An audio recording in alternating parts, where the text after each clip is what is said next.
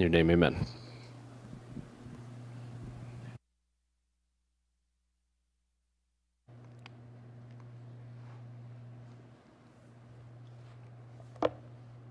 Tyler, thank you for that, and I encourage you all to take your Bibles and turn to Psalm 55 as we look at what God has for us this morning.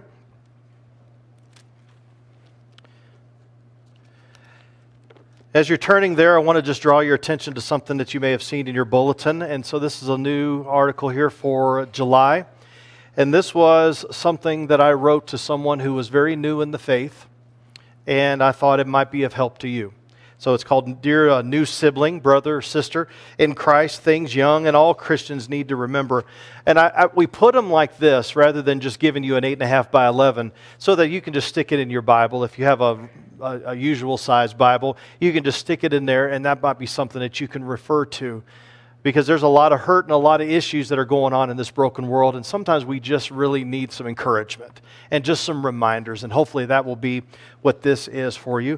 And I'd also like to just introduce someone, and I'm going to embarrass three ladies here this morning, but one, we go way back. In fact, the first time that I met Keziah was back in, I think it was in July of 2004, and she was 6 months old. And I'm just really thankful. So, Keziah, hi, there's Keziah. And Alicia, nice meeting you. And Josanne, I'm really thankful that you can be here. So, I met Keziah in Trinidad and Tobago. She is the granddaughter of Roddy Taylor, who's preached here in this pulpit. I think it was back in 2012 or 2013. And Roddy and I call each other, we're brothers from another mother. And that's just the way it is. And Roddy is a dear brother, and it's just wonderful to have you all here with us this morning working in Aurora Children's Home. I'm really grateful that God could bring you here. Just welcome them this morning. So, let's get to the Word. Why don't we stand as we honor His Word? This is 23 verses, so if you're able to stand for 23 verses, please do. If not, we understand. Just be upright in heart and pay attention to what God is saying in His Word. To the choir master with stringed instruments, a maskil of David. Verse 1. Give ear to my prayer, O God, and hide not yourself from my plea for mercy.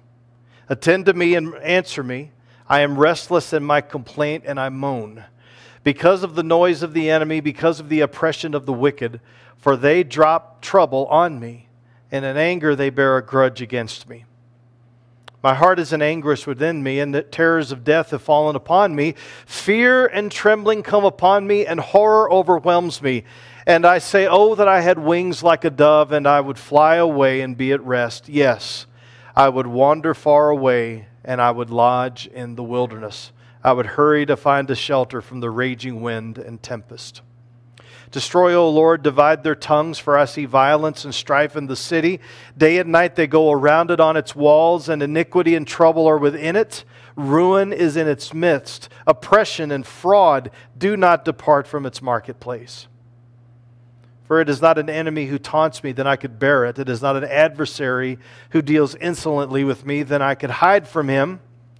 But it is you, a man, my equal, my companion, my familiar friend.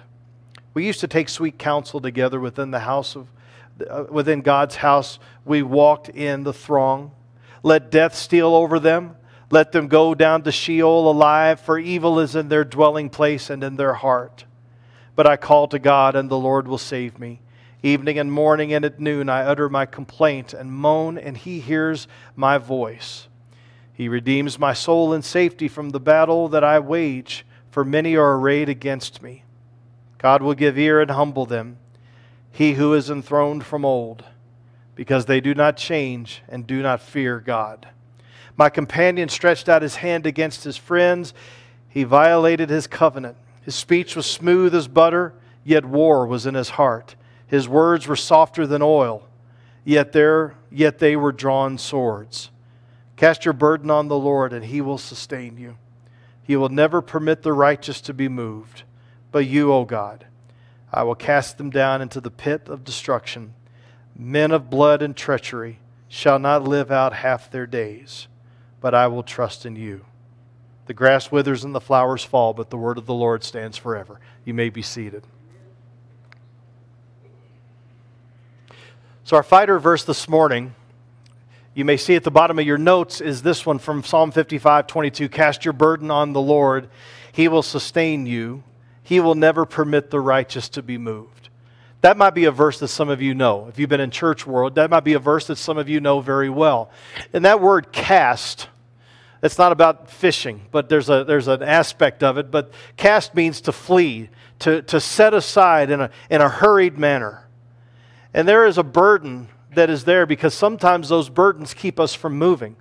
The short amount of time, those 5 years that I lived on a farm, and my dad was plowing stuff, and you'd have to go out in front, and if there was something that was keeping that ground from being tilled up, you'd have to go out in front, and you wouldn't just set that obstacle that was in the path off to the side. You would make sure that you would chuck it as far away as you possibly could.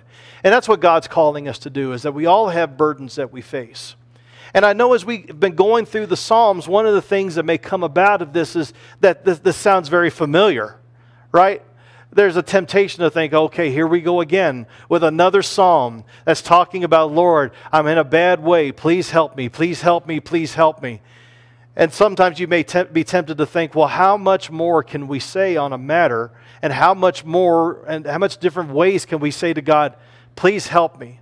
I'm in trouble. Please help me. My enemies are coming against me. I need some variety. Well, I think this psalm gives you some variety. If you look at verses 12 to 14 that we just read, you see the pain that's here that's a special kind of pain. Because we would expect pain to come about from people that are against us and don't believe what we believe. But when the pain comes from someone that's close to us, you may remember when you were in high school or when you were in college and your boyfriend or your girlfriend broke up with you and you didn't see it coming. Or you may feel like, that you raised your children a certain way and then all of a sudden they decide to go. Or you have taken counsel with someone, as the scriptures talk about, and you opened yourself up to them. You were vulnerable. You let them know all of the hurts and all of the issues and all of your past, and they began to use that against you. Now, there's pain, and then there's that type of pain. And all of us have been through it. Well, I say that. If you haven't been through it, just wait. There's nothing like a pain that comes from friends, family, or even the family of God. I joke around, and I say there's no hurt like church hurt. But if you've been in the office with me any amount of time, what will I tell you? Most jokes are half true. There's no pain like a pain of when you've allowed yourself in and you've brought someone else in and they hurt you. So you look at this in Psalm 55, 12 to 14, for it is not an enemy who taunts me, then I could bear it, right? Because you expect it. You expect to be hurt by someone who's against you. It is not an adversary who deals insolently with me, then I could hide from him. But it is you. A man, my equal, my companion, my familiar friend. We used to take sweet counsel together. Within God's house we walked in the throng. And then he goes into talking about him as if he were an enemy. But there is a pain that's there. And I want you to know this. And that's just why I like going through the scriptures piece by piece and bit by bit. Because I may have been tempted to skip over something like this in order to go to something else. But this is something, the Bible is very honest about what's going on in our lives. God knows exactly where you are. He knows exactly what's going on. And so this is the first thing that I want to tell you. It's not going to come up on the screen, so we're just going to talk about it. The first thing is to be honest with God about what's happening. Be honest with Him. Now, the reason we can be honest with Him is that He already knows what's going on with you. One of the hard things about being a parent is you see your children hurting and you know them well enough to know in what angle kind of they're hurting, but unless they tell you, you don't know what's going on. And that's really hard to be able to try to help in a way that you don't know where they need help. And so sometimes you end up just standing back and watching. How are you doing? Are you doing okay? Yeah, I'm fine. See, they learn early. That's not something you necessarily teach. They'll tell you, oh, I'm fine. And really what they want to do is be alone. And sometimes what they want to do is try to fix it themselves. Or they don't want to bother. We sometimes see that with prayer requests, right? You know, sometimes it's much easier to pray and offer a prayer request when it's someone else. And even when we're offering a prayer request, it's usually for a physical issue. But it's really hard to offer a prayer request and to ask someone to pray for you when it's a weakness and it's a struggle and, you know, this person did this to me or I'm struggling with my thought life in this way. And it's really hard to be able to be honest with that with someone else. And sometimes I think we project that upon God. You know, because we either don't want to be a bother to someone, or when we're talking this way, or we're thinking, well, other people have worse things going on than I do, and so I'm just going to have to suck it up, buttercup, and just keep moving on. And in reality, that is the exact wrong thing to do. Because all of us may have grown up with a certain way of how you share your feelings. And you can tell when you start sharing feelings with someone, they'll find a way to cut it off. When I'm talking, certain times I'm talking with someone and they're like, yeah, well, I'm sure you'll be okay. Or sometimes they put a little bit of Jesus in it. Well, God's got it. You know, don't worry about it. But what they're doing is they're cutting you off. You don't have to do that with God. You can tell Him anything. And you can tell Him everything. He already knows it. He's not a father like I am who is guessing about what's going on with their children. He already knows it. Well, I can't tell Him that. Well, you better start, because otherwise there's going to be this building up and building up. So you're reading through verses 1 to 8, and yes, these are the same things that we've heard in many of the other Psalms. But it's a reminder that we can be honest with Him. Give ear to my prayer, O God, verse 1. Hide not yourself from my plea for mercy. Attend to me and answer me. I'm restless in my complaint and I moan. Now, we don't like to admit that to other people. I got a problem. Well, some people don't mind that. But there's others that really struggle with letting people know that they've got an issue that's going on. But either way, we can tell it to God. Because of the noise of the enemy, because of the oppression of the wicked, they drop trouble on me. In anger, they bear a grudge against me. Boy, those grudges, they're subtle, but they're effective, aren't they? Sometimes you can hold on to those grudges for a long, long time. And in verses 4 to 8, look at what's going on with his heart and mind. Anguish, terrors of death, fear and trembling, horror overwhelms me. That's honest, isn't it? Boy, some of us, we don't want to be that honest. We want to keep our prayers general. He wants us to be specific. He wants us to be as specific as we can possibly be. He wants to just run away. You ever just want to run away from your problems? You know, that's a lot of reason why people move to Colorado, why they move to Denver. Denver is an escape. Denver is the most isolated metropolitan city in the United States. And people want to go to a place that has a little bit of life to it, has a little bit of civilization to it, but is removed. And then if they don't like that, they can just go to the mountains. And there's all sorts of territory there to be able to get away and find yourself and collect yourself. It's tough. It really is tough. But you know what? You can get away from mom and dad and grandma and grandpa and your old town and your old high school and your old this and your old that. You can get away from everybody else. You know who you can't get away from? Two people. You can't get away from yourself. And who do you think, Sunday school answer insert here, who do you think you can't get away from? One of the Bible readings for this morning is where if I were to go to the heights, you're there. If I were to go to the depths, you're there. If I were to go wide and far, you're there. You're there, you're there, you're there. And so you might as well just stop and breathe and start dealing with the one who made you and wired you. It's always good to go back to the Maker on anything along that line. And so the honesty that's there, just be honest with God. Don't try to hold it in. He is really good about that. Now, what's the background of this? Because most of these Psalms aren't written in a vacuum. There's usually something going on that's prompting this hurt and prompting this harm. Well, From 2 Samuel 12 to 2 Samuel 16, we see that there is this event that's going on. And the main player that David here is talking about is a gentleman by the name of Ahithophel. Gesundheit, right? But his name is Ahithophel. And Ahithophel was the main counselor to King David. And when things were starting to turn south for David because of his sin with Bathsheba, in 2 Samuel 12, 11, and 12, I'll just read this to you. It says, "Thus says the Lord, behold, I will raise up evil against you out of your own house." That doesn't sound good.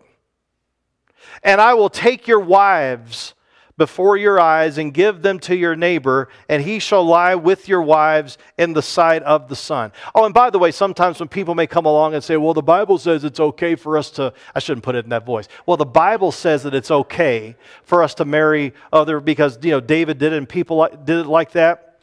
You've noticed that every time it's mentioned that there's more than one wife to a man, it doesn't ever turn out good. Think of Abraham with Sarah and Hagar. I mean, I'll just go down the list. Solomon, how he kept up, I have no idea. 700 wives and 300 concubines. So this is not being prescriptive. It's prescribing it. It's descriptive. It didn't go well for him. But verse 12, "For you, what you did in secret, I will do this thing before all Israel, before the sun." Now, what's happening here? Well, so David has this son named Absalom. And one of the things that we find out about David and Absalom's relationship was this. There is a verse in the Bible that says that David never asked Absalom, "Why did you do this?" Never corrected him, never disciplined him. He just let Absalom do what Absalom was going to do. Now we think, well, isn't that very loving? You don't want to squelch the creativity of your child and all that. Well, I think Scripture is right.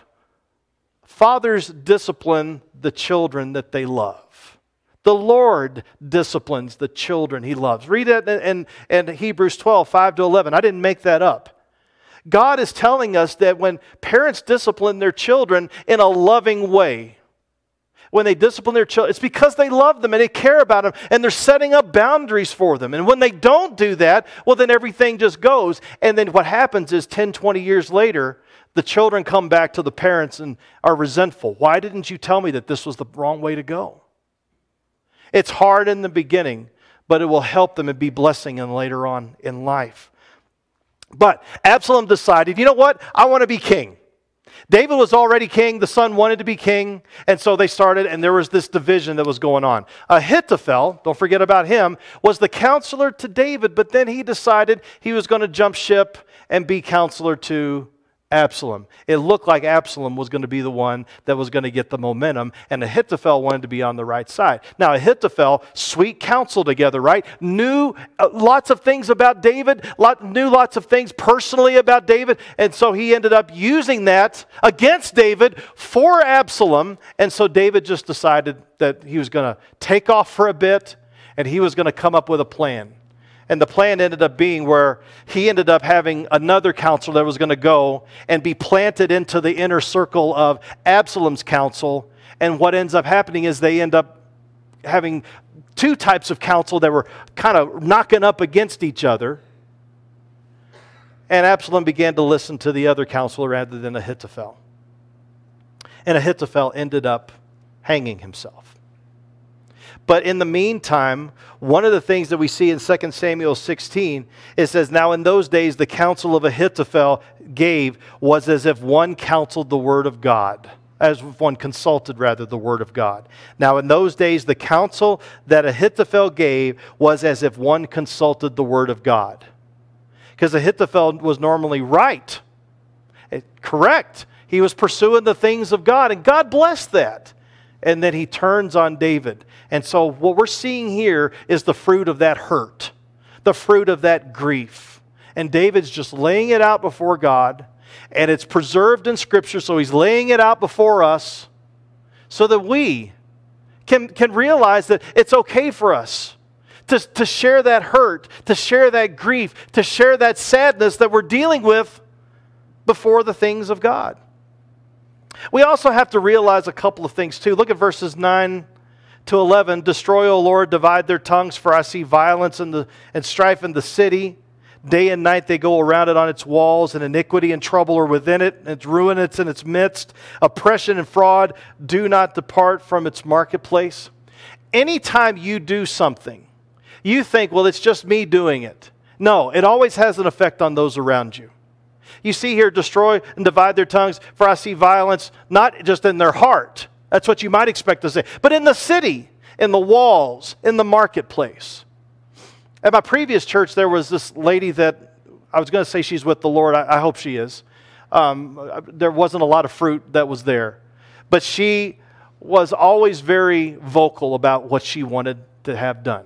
She felt like it was her constitutional right to be able to say whatever was on her mind, no matter what it was about and no matter who it hurt. And so, but when I would preach, there were certain doctrines that she would like for me to preach, and I would look back at her, and I've shared this with you before probably, but I would look back at her, and if I'm preaching on that doctrine, she'd be looking at me and smiling.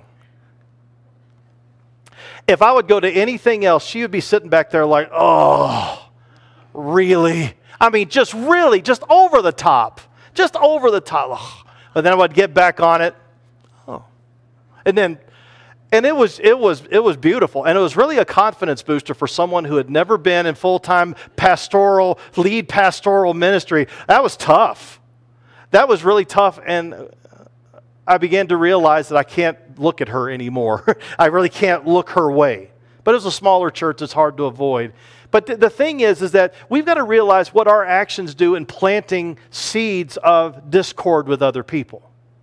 We may think like we're venting and just sharing our hearts, as we say in the Christian world. I just want to share my heart, and it's usually a zinger.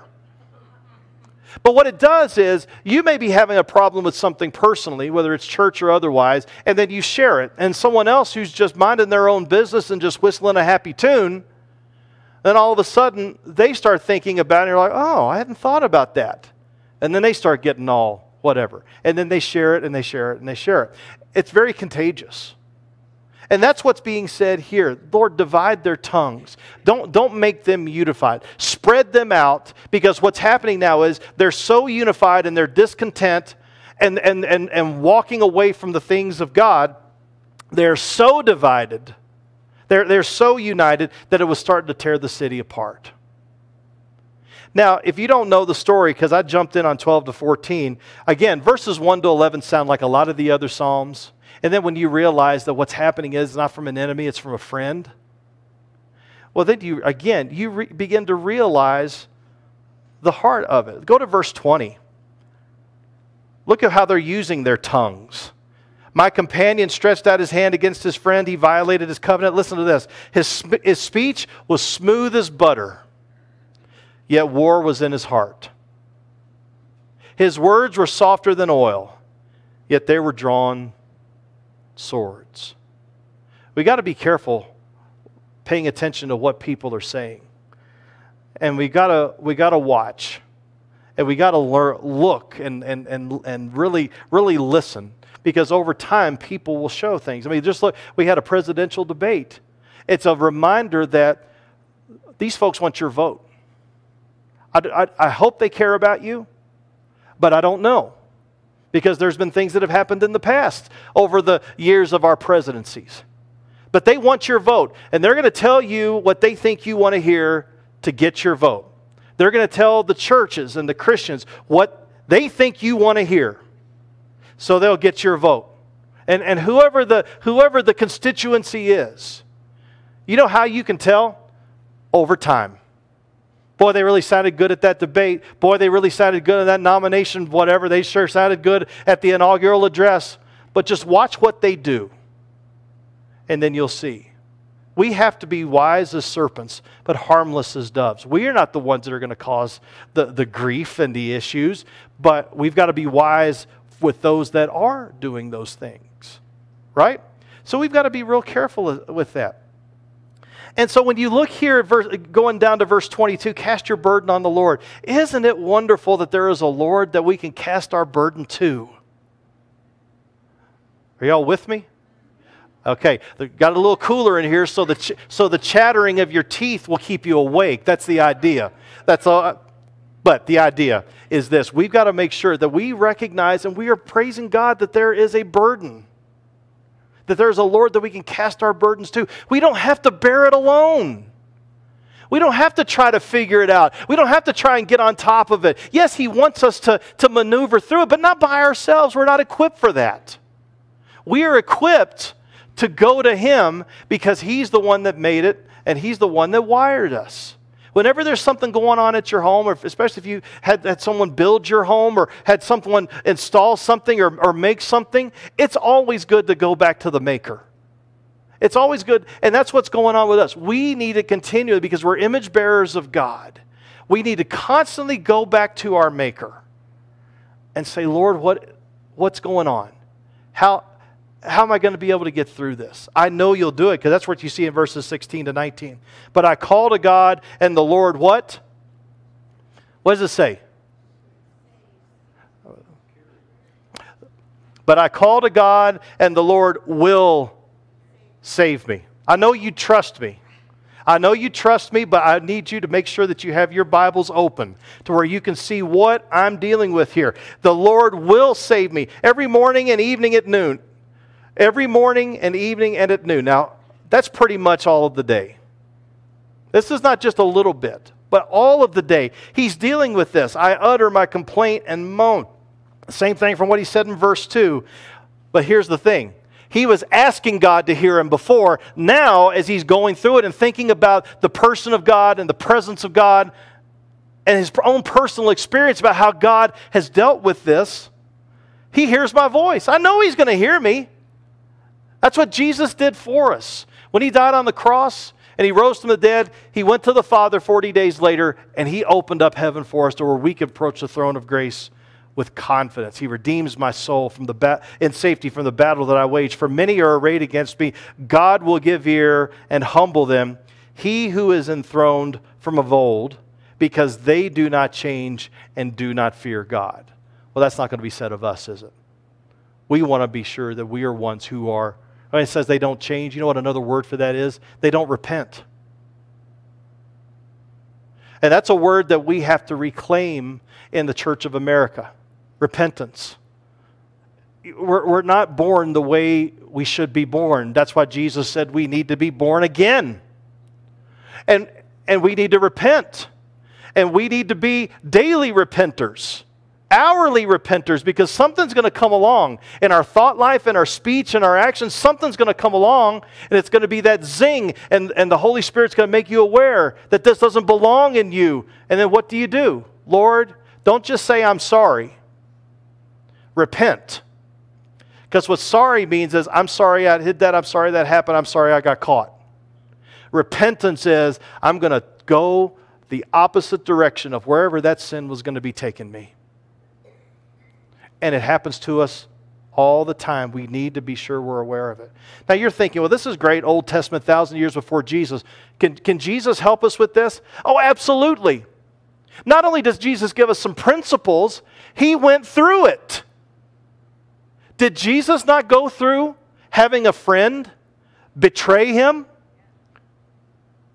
The answer would be yes.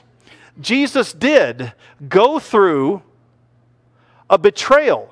Think about this. He had for 3 years, He had 12 disciples that followed Him, heard everything He taught, saw everything He did, saw not only how He taught those who were for Him, but how He stood up to those who were against Him. King of Kings and Lord of Lords chose to come in the flesh to identify with us and to take our sin and to redeem us from it. And what ends up happening? Well, if you remember, as we were going through Mark, there was an issue where this young lady comes in. And Jesus was with Lazarus and in Bethany, and all of the disciples. There were people that had been healed, and there were other people that were looking on. And all of a sudden, there was this lady that comes in, and she begins to break this alabaster flask that was probably about, in our day, about $40,000 worth. And she begins to anoint Jesus. His head, feet, hands, begins to anoint Him. There were some, and it identifies in John 12 as Judas, who said, "Why this waste?" And that was the final straw for Judas. He did not like how the king was doing things. just like Ahithophel did not like how the king was doing things. So Judas decides to go over to the other side, just like Ahithophel decided to go over to the other side. And soon there were issues that were going on. This parallel is incredible. And if you remember when they were talking about in Mark, when they were doing the Lord's Supper, and Jesus is saying, the Last Supper rather, and Jesus is saying, one of you will betray me. Do you know what most of the disciples said? Do you remember? Is it I? You see in Psalm 55, in verse 13, but it is you. Jesus would look at Judas and say, it is you. But Jesus, if there's ever been a time when we've disobeyed Jesus and dishonored Jesus, Jesus would look at us and say, it's you too. We're all betrayers. We're all sinners in need of a Savior. We're all needing a daily dose of repentance and forgiveness from our Lord. He knows what we're dealing with. He knows our lifestyle. He knows our thought life. He knows, it says, what we're going to say even before we say it. He knows what we're going to post on social media even before we post it.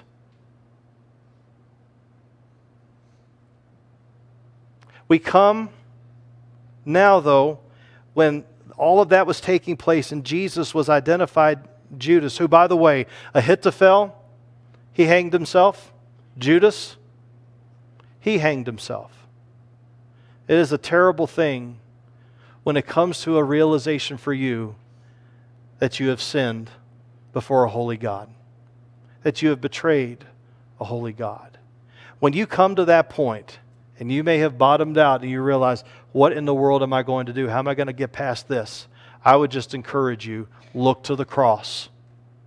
Because when Jesus died on the cross, He died on the cross full well knowing that you were going to do what you were going to do and what you were going to say and what you were going to think. And He loves you enough to hate your sin, but He loves you enough to pay for that sin on the cross on your behalf. So you don't have to sit in it anymore. You can be redeemed from it. Real quick story. Some of you may remember back in January 15th, 2009, you may remember when Captain Sullenberger had to land that plane in the Hudson.